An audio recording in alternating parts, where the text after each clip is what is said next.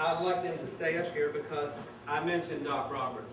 I should always pay tribute to Doc Roberts because when I was very young, probably 15, my dad told me about a recording that Doc Roberts recorded.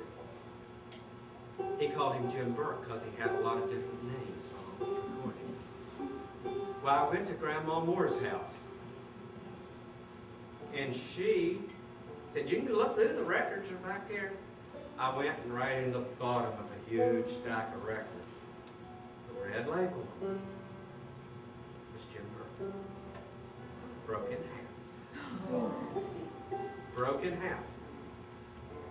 I wanted to hear the record so bad that I had young eyes then. I'm old now, but I had young eyes then. I thought, I wonder if I could match those grooves up and play that record. Put a little glue on each end. That's how I learned this tune here, which is one of my dad's favorites.